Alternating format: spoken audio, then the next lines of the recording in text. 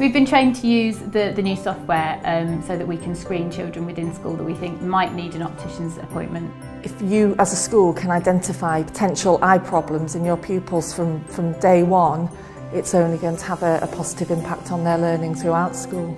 Obviously if they can't see clearly, perhaps it will affect their confidence, perhaps they'll choose to opt out of learning, and at least we can recognise if it's eyesight, it's something simple to correct. Are you ready for your eye test? Yes. Are you ready? Yes. Can you tell me what these letters are?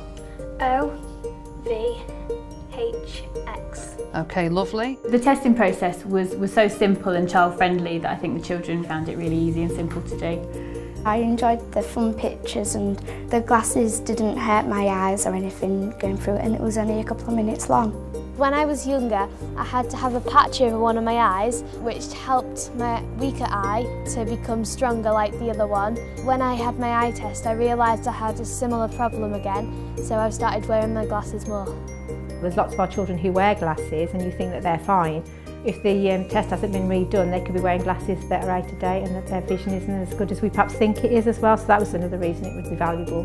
On the actual test we could just put it was a pass or it was a referral, so it was really easy to find out who had specific problems.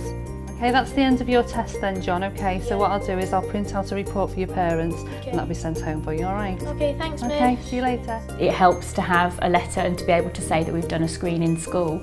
That adds more weight to our request to the parents to take them to the opticians and get them checked. The beauty of this project is it impacts positively on their well-being as well, their emotional and social development, which I think for us is as important as the attainment. Every school that I've been to says, yeah, this is what we should be doing. And the fact it's been able to be done by non-specialists is the key, so that the school can take responsibility for it. Clearly we want children to be able to see properly, number one, but you know, if you can get an impact in terms of results and children making progress and learning more effectively, that's got to be the key from a school point of view.